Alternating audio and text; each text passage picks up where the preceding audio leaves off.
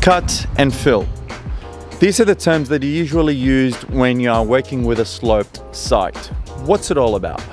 Fundamentally, in order to build a house, we need flat ground, right? So if you have a sloped site, whichever direction, whether it's to the street or away from the street, vice versa, we need to somehow create flat platform for the house slab foundation to be built on, okay? So a cut, meaning that we are going to cut the natural ground in a certain location, and a fill means we are going to backfill in another location. Together, you'll end up with the building platform for your slab to be built on.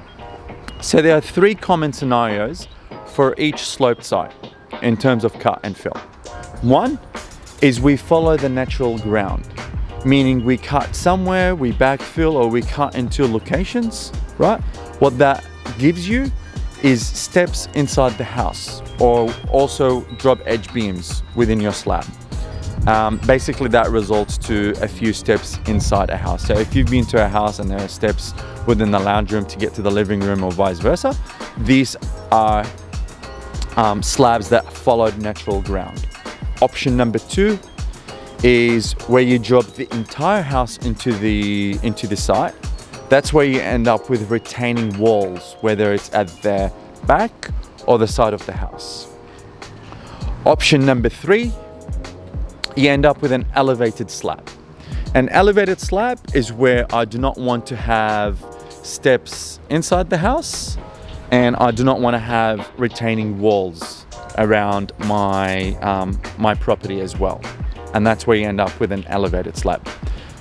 So let me take you through what we've done here at Ride and why we've opted in for an elevated slab as opposed to the other two options.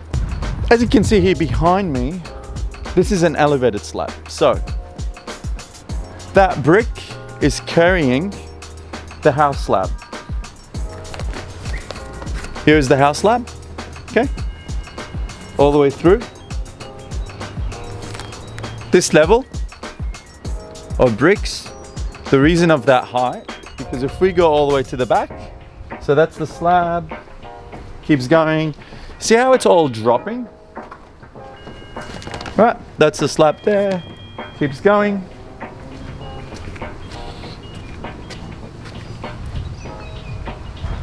And then we end up here at the back.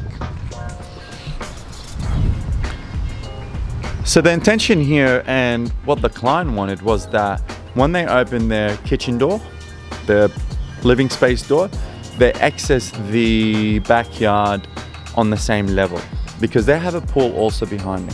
So the reason I've dropped down, because essentially, see that last step here, that level ground, that's going to continue the landscaping all the way through to the kitchen level door, right? So here's the kitchen level opening. So the first two options, if we were to have dropped the house down and build retaining wall, there would have been a retaining wall where that line is if the house was dropped, because it would need to drop about that distance, 600 to 700 mil, right? A retaining wall would ruin that backyard. Mind you, that would have been the easiest option. The second option,